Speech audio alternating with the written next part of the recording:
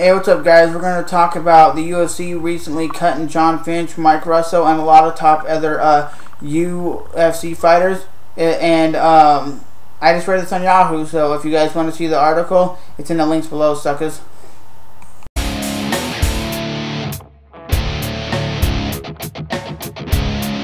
Lay and pray, because they say, oh, he's boring. Well, isn't Nick Diaz just going to get Russell to the ground by GSP? If you look at it, GSP has fought the most time in the UFC, okay? What I mean by that is, when was the last time GSP finished somebody? Like UFC 187, when he fought Jon Fitch? That's like 2 years ago. That's like 2 years ago.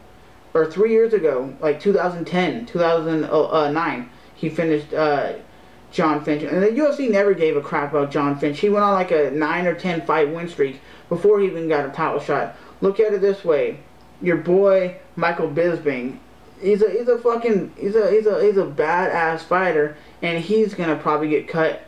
I can see that because they don't give a crap about that dude. He's won so many fights, but they never give him a title shot. He deserved a title shot. Instead of fighting Vitor, he deserved a title shot against Anderson Silva. I think GSP is kind of like Jon Fitch. He lays and prays on guys. He doesn't really stand with them. He doesn't really go for broke.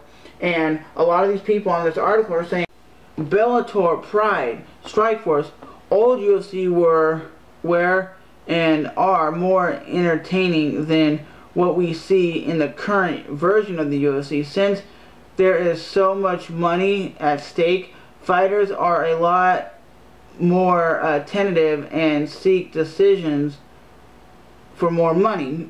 Jon Fitch will either go to Bellator or he'll be back in the UFC within 3 months. I actually think he'll go fight a couple fights outside the UFC, and the UFC will just want him back. That's it. He's a dominant force in the welterweight division. That's what he is. He's dominated fighters. Going on a 9 or 10 fight win streak is a beast. That is a beast at the top level.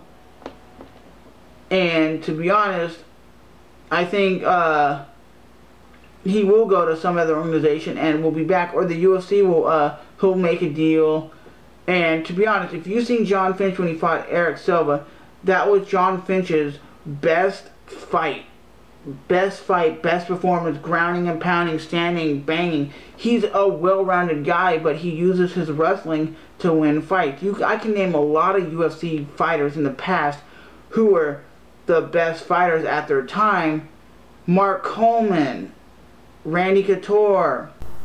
So let me know what you guys think of all this. Jon Fitch and Mike Russo and a lot of top other dudes are getting cut by the UFC.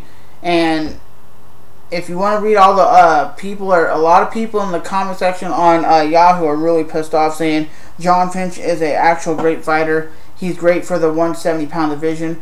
He's the main guy that a lot of people know of. Some of the guys are lightweight class, but I just want to base my opinion and say what I had to say. So with that said, please rate, comment, and subscribe. And if you guys know me personally, I'm a big, huge MMA fanatic. I love this sport. I think it's the best sport out there. I watch all the fights, but just seeing Jon Fitch getting cut, that's a surprise, because he has one of the best records in the UFC overall. So I'll definitely see you guys in the next video. Rate, even if you hate, comment, subscribe, hit the like button, hit the subscribe button. It helps out the channel, man, and it notifies you every time I upload a new video, and it